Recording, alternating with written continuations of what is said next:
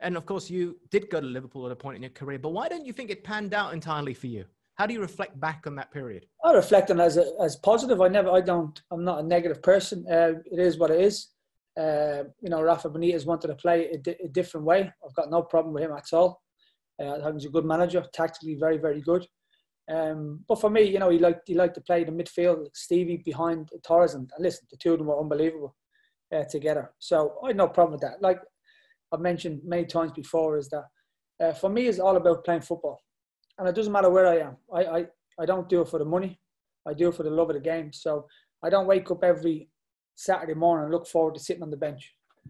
I wake up on a Monday to look forward to training, Tuesday training, and then building up to the game on the Saturday. So of course there's times where you don't play, but if you don't play as regularly as you'd like to, I'm not that kind of guy that likes to sit on the bench too long. So I just want to play, as I mentioned before, and that was the reason why I left. But I certainly enjoyed my time there. It was a great club, as you know.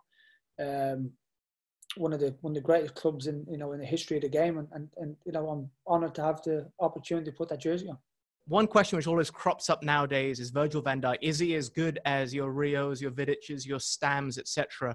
What's your take on where Virgil van Dijk stands? No, he's definitely up there. Definitely, he's got everything. He's unbelievable in the air in both areas. Very, very comfortable with the football.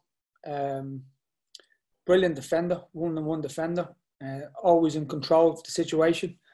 So for me, he's definitely going to go down, even now, as one of the great defenders. As the players you mentioned there, I had the pleasure of playing with, Rio Ferdinand, who was it was very similar in terms of he never looked like he was struggling.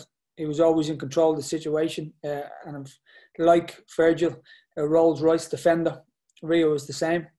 And Virgil has been different class. I think he's been the difference, in the last few years in terms of where Liverpool are. So he's certainly top player.